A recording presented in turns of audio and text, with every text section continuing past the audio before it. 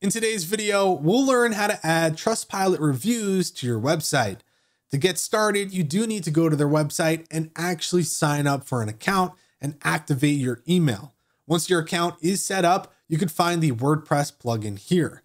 Click the blue download button to save the plugin to your computer as a zip file. Next, log into your WordPress dashboard, and from the admin panel on the left, click Plugins, then click Add New underneath.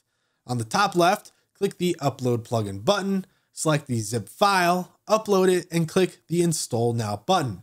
Once it's been successfully installed, click Activate Plugin. Now that we're in the settings, this plugin will let you create TrustBox widgets, which you'll be able to customize, rearrange, and publish them without knowing how to code. If you want to add trust boxes to other pages, click the Add a New Page link towards the top. You can then copy and paste the URL of the target page. Under the Choose a Trust Box header, there are two dropdowns. The first has different types of trust boxes, while the second has different layouts. While you can use TrustBox widgets with a free account, some do require a paid plan to use. Once you've found a trust box you want to use, hover over it. The drag and drop option will come up, and you can then put it anywhere you want over your page.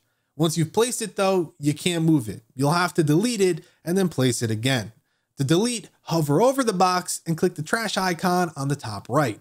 Note that the trust box blocks work like other blocks in Gutenberg, meaning you can't place a trust box within an existing Gutenberg block. Once you've chosen and placed your trust box, you can customize it.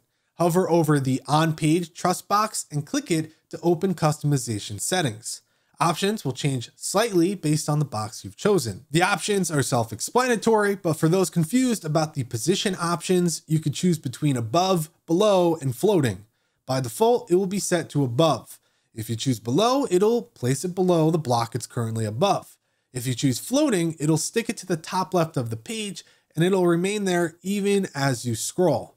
What's especially nice about the Trustpilot Reviews plugin is that it gives you a live preview of the trust box on your WordPress website.